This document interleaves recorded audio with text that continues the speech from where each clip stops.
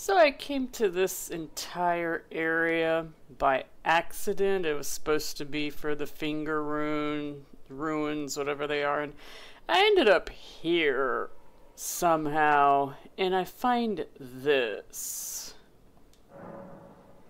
I abandon here my love. For the most part, let me see, it was all flesh, heart, just physical things like body and blood, Christ-like, that sort of thing. But then I see this. I abandon here my love. And I'm like, what? Here? Of all places? Yeah, I'll get to that a little later.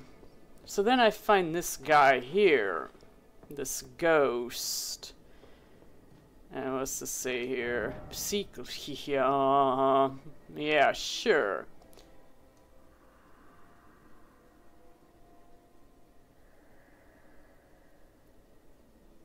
Yeah,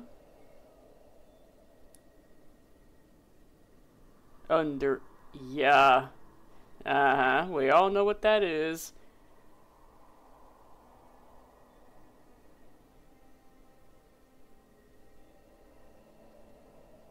Yeah. So it's kind of obvious what he's saying here. How can you save other people when you couldn't even save your own love? He abandoned his love. So I started thinking that Miquella may very well be an antichrist. So Ansbach may be right about him, about Miquella being a monster.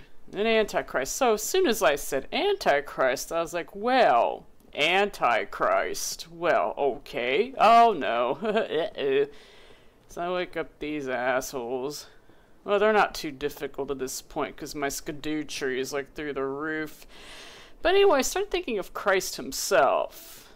Because I was raised Greek Orthodox, which is Christian. It's like the old, like Eastern Orthodoxy is the oldest Christian denomination, along with Catholicism.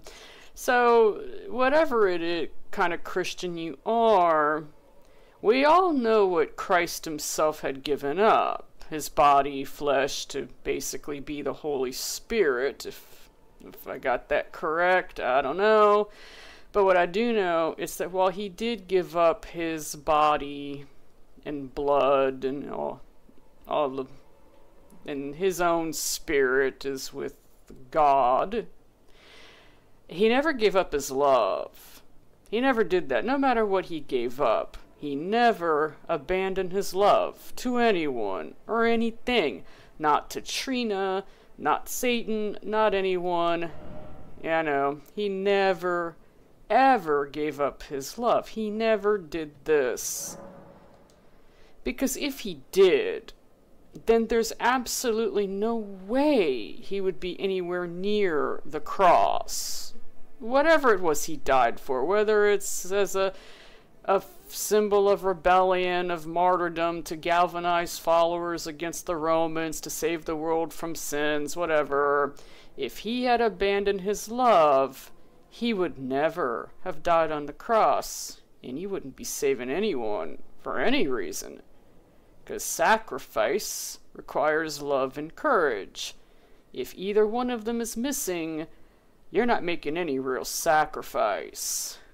And that's it. That's all I have to say about that. And this isn't looking good for Miquella.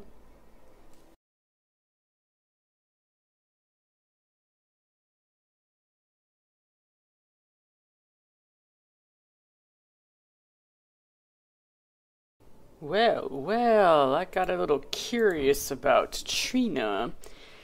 And if you drink the nectar enough and leave and come back and die enough, she will eventually tell you to don't make Miquella into a god.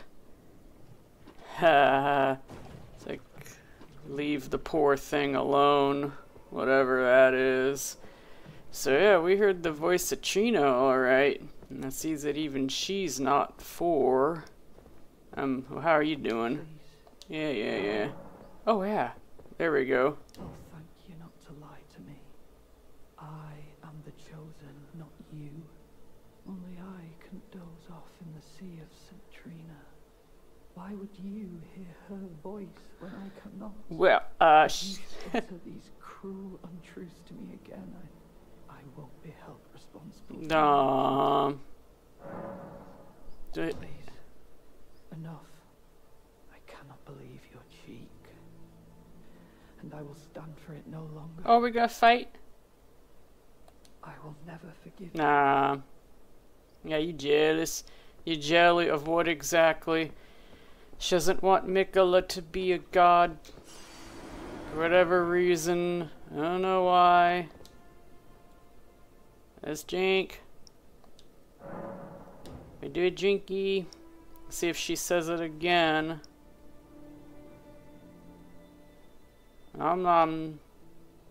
See what happens. It's pretty though. It's got Nikki written all over it. Let's see if she says anything else. But yeah, she says leave don't let Miquella become a god. On earth would be Miquella's prison. A caged divinity is beyond saving.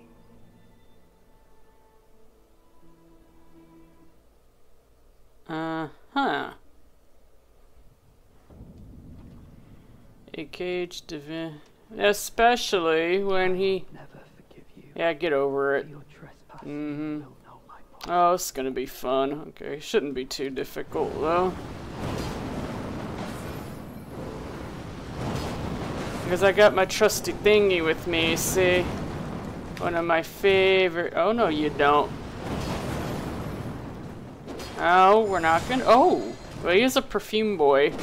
But it's not gonna matter. Because he did. Ah. Bye. St. Trina's smile, huh? Let's see what we got here.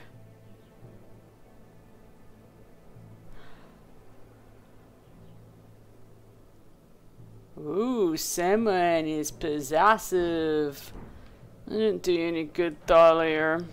So, the thing is, with Miquella giving up his love, that's likely what would make him a bit caged and pretty much useless. Might as well be another monster. Because that's apparently what Miquella has become. Let me get my, see what we got here. Nom.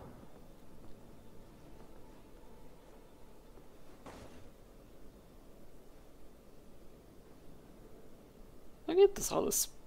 Come on, that's Nikki in there. You know that. Just memorizing the colors. Okay. Oh. Anything else?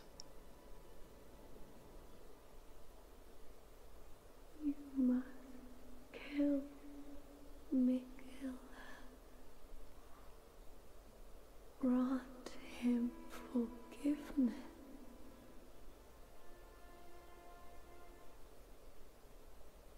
Okay. That's what we're gonna do. Anything else? Grant him forgiveness. Well, that is something Christ would do. Only God. Oh. You. I was no good to anyone. Beginning to end. Weak as a kitten and thick as two planks. I suppose dying in disgrace is fitting, in a way. Tell me, please, assuming you spoke the truth back then, what did St. Trina tell you? You are a wretched soul. A nightmare could plague me. Such a thing could possibly be? Could it? Trina, please let me hear your voice in my everlasting slumber. Trina, let me hear your voice in my everlasting slumber. You'll be hearing it soon enough. But yes, and Aminel has no reason to lie to you. He doesn't. That's Nom Nom. See what else we got. How many Om-Noms do we have to do here? So grant Miquella forgiveness. Looks like Thollier could use some too.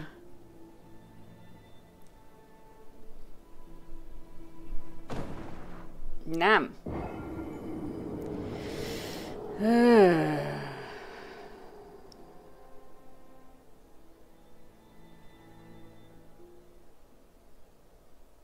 must kill Miquella.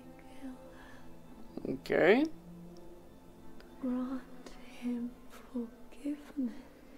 So that looks to be the last thing she'll say then. Okay.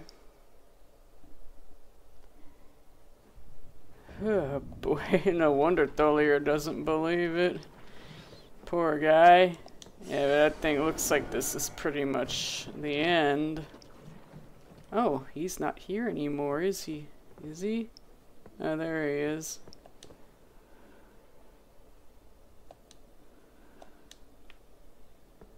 Okay, and then... I think she said enough. I don't think she's gonna say anything more. It's just the same thing. You must kill Miquella, grant him forgiveness, and this poor guy here is still dying. About to go night-night. And that's about... I guess that's about it. Yeah. Grant Miquella forgiveness, huh? We'll have to see. This is a pretty area, though. And I am done for now.